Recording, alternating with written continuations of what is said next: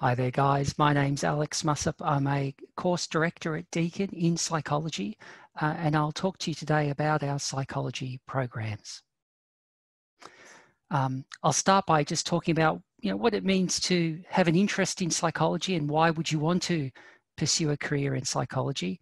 I'll talk about some of the special features of the way we deliver psychology units at Deakin University and some of the benefits that there are if you study with us. I'll talk about our course content, our course structures, and also how to get into our courses. And finally, where these courses lead, because as you possibly already know, you can't practice as a psychologist just with an undergraduate degree in psychology. You need to pursue some postgraduate study as well. And you can do that with us too. So I'll talk about all these things. So firstly, why study psychology? I'm obviously a bit biased, aren't I? Been working in the area most of my life.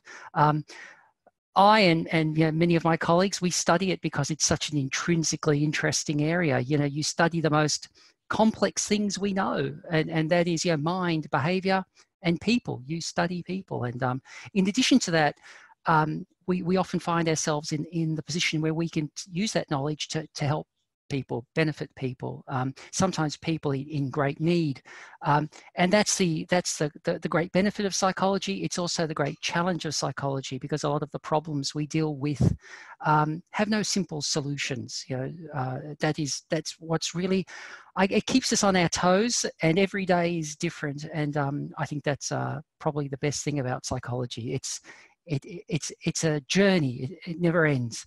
And as a profession, as a career outcome, I mean, it's a growing area, and if anything, it's going to continue to grow even more rapidly than it has been. The need for mental health services, greater awareness in society of mental health issues, and again, just this greater awareness of the importance of mind, behaviour, society in everyday issues, like we're currently in a pandemic.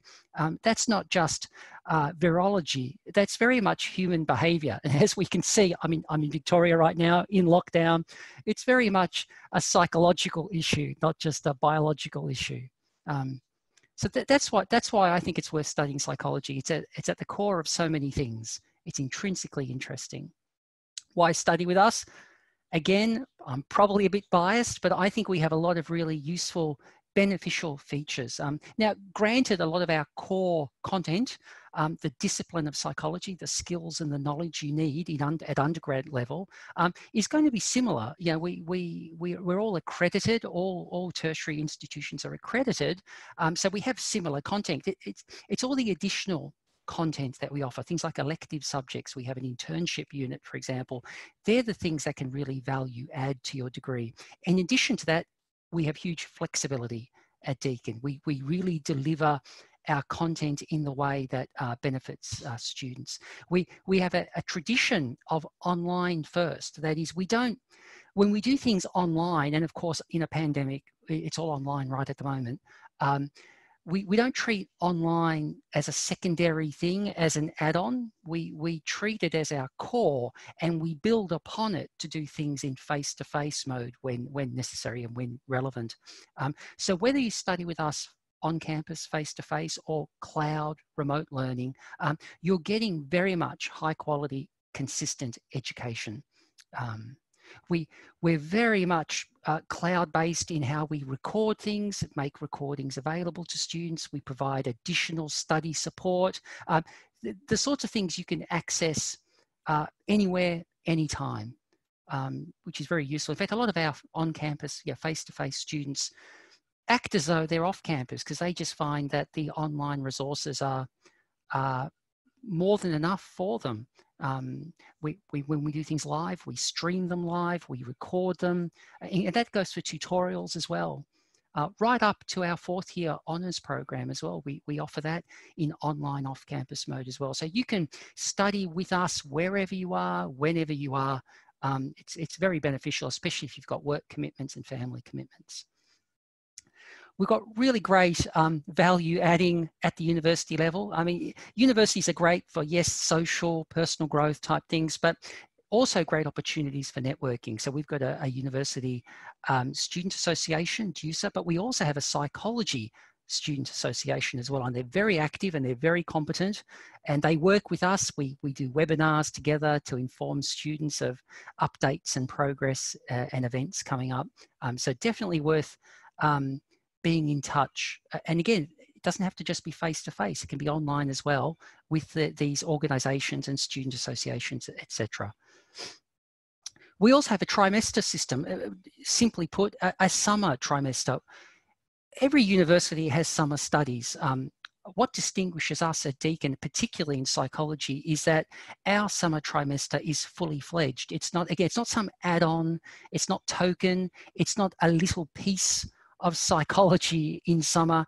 We offer all of our core subjects, for example, the entire core sequence in a full summer trimester, same number of weeks as trimester 1, trimester 2, same. That's why we call them trimesters. We don't have semester 1, semester 2, and summer.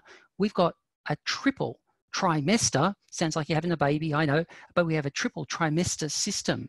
That means you can fast track your 3-year degree. If you're doing a 3-year degree in psych, you can fast track that into 2 years, no problems. Or if you fail a subject, you can repeat it in summer without having to fall behind. Or you can spread out your workload in whatever way makes sense to you. Huge flexibility, huge advantages. We have great student satisfaction at Deakin.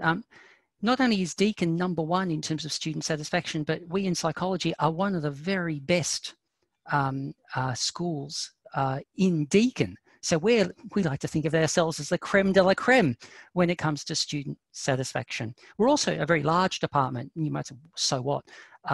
Being very large, that is, having lots of academics means lots of projects, lots of programs, lots of postgraduate options, lots of clinical and research supervisors that you can pick on later on when you want to do your research training or clinical training or whatever kind of training you need. Lots of staff means lots of things going on, lots of options for you. Here are our courses. And one thing, and by the way, there's more coming up too on 2 slides from now. One of the things you'll realize is that you can have a fully accredited psychology major embedded in all kinds of different degrees. So you can do a 3-year Bachelor of Psychological Science. That's like behavioural science degree done in 3 years. You can go off and look for work, and I'll talk about that in a second. Or you can do a Bachelor of Psychology Honours, the second one there. It has the 4th year in it. As we'll see in a minute, to go on and become a psychologist, to register as a psychologist, you need more than just a 3-year degree. You need a 4-year degree and then supervision or a master's or a doctorate after that. So this is just the beginning of your long and winding road into psychology. The degree is just the starting point. So you can do a 3-year degree and exit. Maybe you want to come back later and do the 4th year separately. We have that as well. Or you might want to package that 4th year in a 4-year degree because you're saying, no, I want to commit to psychology. I want to do the full 4 years with the honours in that 4th year. That's fine too. For students who are interested in doing humanities type subjects with psychology, you might want to do it through Bachelor of Arts. If you want to combine psychology with a full criminology major, then you can do that as a 4-year degree where you do all of psychology and all of criminology. Same goes with nursing. These need to be 4-year degrees because both courses, psychology and nursing or psychology and criminology, they're too large to just squeeze together into 3 years. You need an extra 4th year for that. You can see there what the ATAR cutoffs are. They vary from year to year a little bit, but the basic gist of it is 60, an ATAR, this is through VTAC of course, an ATAR of about 60 will get you into our 3-year degree. An ATAR of 80 is what you'll probably need to get into our 4th year honours degree, and you can see what the numbers are for some of the other courses. Notice that it's different sometimes for different campuses. It's supply and demand. Yeah, the psychology major in each of these courses is the same. So from a, how is it different in terms of quality or quantity of psychology? No, that's not really the difference, just supply and demand. Some combinations are more appealing to more students than others. And yes, you can move between these. You need, obviously, VCE to get into these programs if you're going to do it through VTAC. To get an ATAR score, and English is our prerequisite. You can also apply direct entry. You can also apply through VTAC, but as a mature age student or a student who's done vet studies, etc. And there are some details there you might want to peruse. If you've got a Cert 4, for example, you might want to peruse those details if you're a non-school leaver. Obviously, 8-hour cutoffs don't apply to you at all. And definitely talk to us. Yeah, call Deakin, ask to talk to advisors about what your chances are, what your options are, what your best pathways are. What you'll find is the important thing is get in, and then you can move around. We're quite flexible once you come to university. So don't think if you can't get into what you want, doesn't mean you should walk away. If you can't get into what you want, it's when you pick up the phone and ring us, and we can find other ways for you to get in. So don't give up, give us a call. We combine psychology with marketing. That's a big area at the moment. The whole business organizational psychology area is growing, and it's becoming more influential. Human resource management and psychology. And of course, there you're doing psychology and then lots of business related studies, organization, behavioral, organizational type studies, marketing, finance, business studies. You can also combine us with health studies. You can do a Bachelor of Health Sciences with a major in psychology. In fact, we've got 2 different majors in psychology that you might want to look at if you get into the Bachelor of Health Sciences. So again, you ask yourself, do I want to do psychology? Do our 3-year or our 4-year degree? Do I want to do psychology with marketing? Do I want to do psychology with arts? Do I want to do it with health, etc., nursing, criminology? Those secondary questions will determine which course is probably the best fit for you. But again, it's not binding and you can change your mind once you're in. The important thing is to get in to some course. So what do we cover? These subjects here in blue are the typical core subjects. These are common to everybody. The grey stuff, they're the electives that kind of flavour your qualification, your degree. There are other things you can do in your first 3 years. So this core sequence, we introduce you, we give you the foundations of psychology as a behavioural science. We talk about cognition, social, developmental, personality, mental illness and pathology. We spend time on research design, research methodology, measurement we spend a bit of time on. They're really big issues going forward in psychology. And then we leave a lot of elective space for you. And that's where you might want to add something from elsewhere, from outside psychology, or you can do more psychology subjects as electives.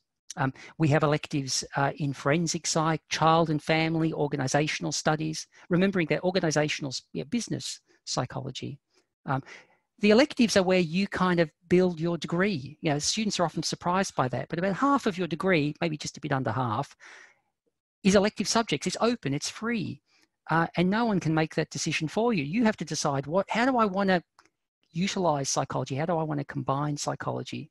It can be as simple as saying, if I couldn't be a psychologist, what would I want to be as a plan B? That's one way to look at it. Or if you want to be a particular kind of psychologist, then you should include particular kinds of electives. If you want to be an organizational psychologist, you should have business studies.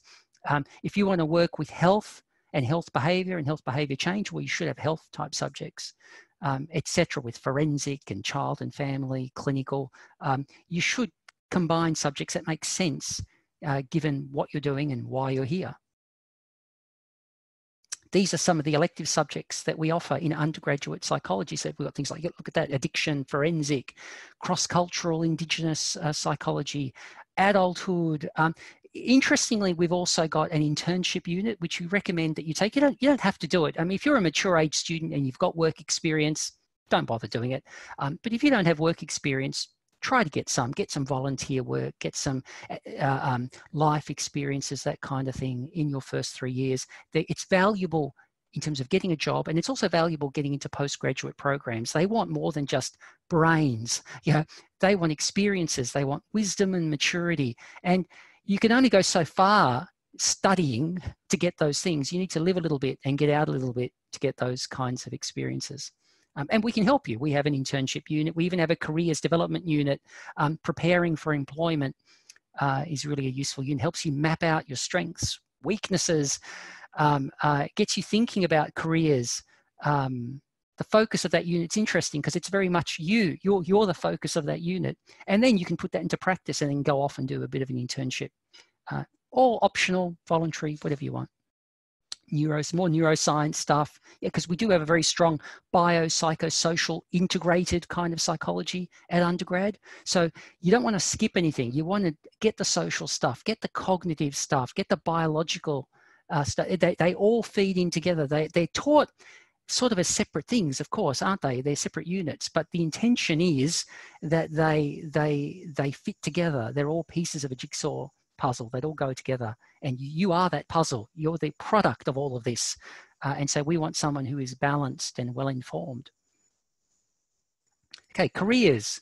As I said before, an undergrad degree is not enough. Even with that 4th year, that just gives you provisional registration. You can register provisionally as a psychologist. That's like getting your L plates. So at the end of 4 years, you can drive a car, but someone, mum and dad, has to sit next to you while you drive, right? So it's like having your L plates.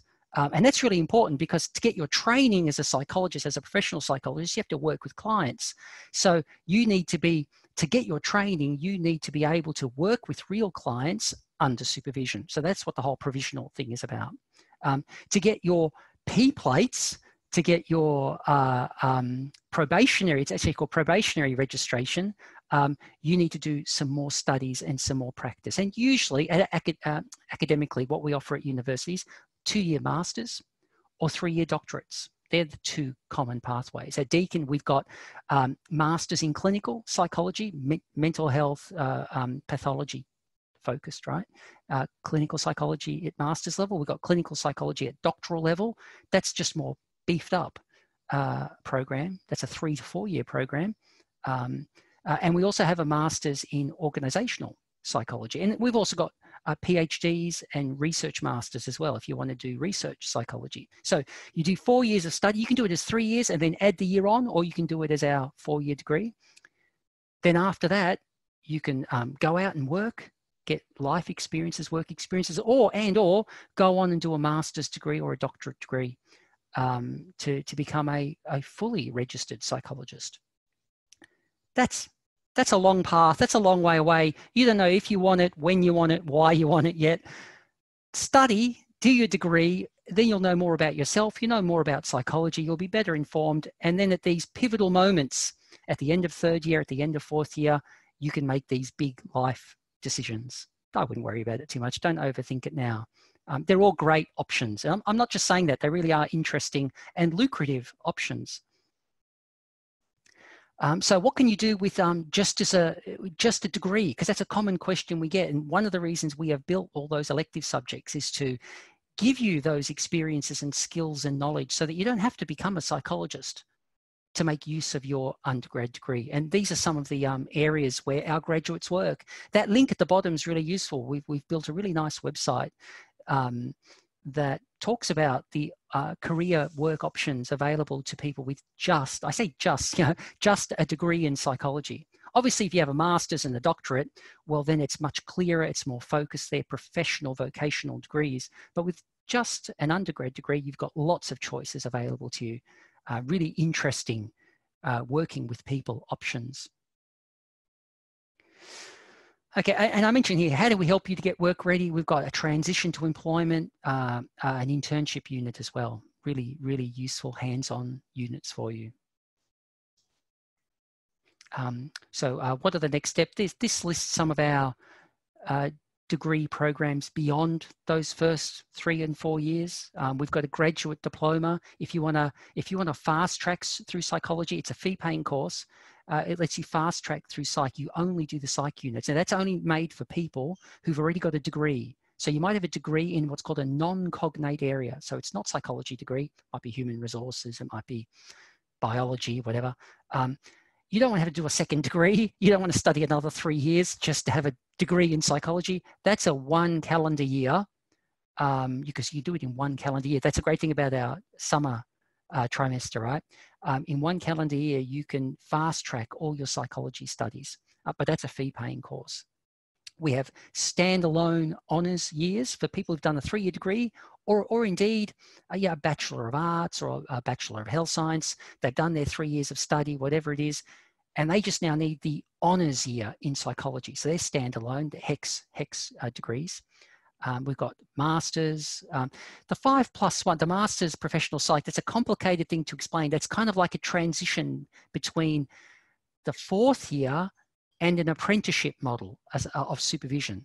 I don't have time to explain it at this meeting. Talk to us when you're closer to that point. So don't worry too much in undergrad, but when you're getting into your 4th year, talk to us about these non-academic pathways to professional registration, because they exist as well. And that unit, that course, Masters of Professional Psych, is a kind of a bridging course. It lets you go from university to supervision outside the university system. And we've got all those other courses. We've got organizational masters, clinical masters, a doctorate of psychology, clinical, and a PhD as well. And also research masters as well. I don't think we've mentioned that. There's also research masters you can do. Again, too early, too soon. Don't worry about it too much. Okay, graduate diploma of psych science. As I mentioned, that's that fast track course. We mentioned this because a lot of students, they come to us, they've already done the degree, and they're halfway through our degrees with us, and then we realize then, look, if you've already got a degree, you don't need to do another degree unless you want to. Now, the advantage of doing a second degree, it's HECS funded, so it's cheaper for you as the student. The grad dip's more expensive, but it's much faster because it's fee paying, it's expensive, but it's 1 calendar year if you do it full time. So it's definitely something worth thinking about. It's a time versus money type thing. The government doesn't fund this, that's why it's full fee paying. We're all accredited by APAC, the Accreditation Council of the APS, the Australian Psych Society. Something you should always look for whenever you do any degree at any level in psychology. If it's not APAC accredited, you won't be able to use it for practice purposes. It might be good, it might be useful, it might be interesting, but you won't be able to use it to work as a psychologist and call yourself a psychologist. So it has to be accredited. And all of our courses are. Okay, that's it. That's all I've got. Any questions?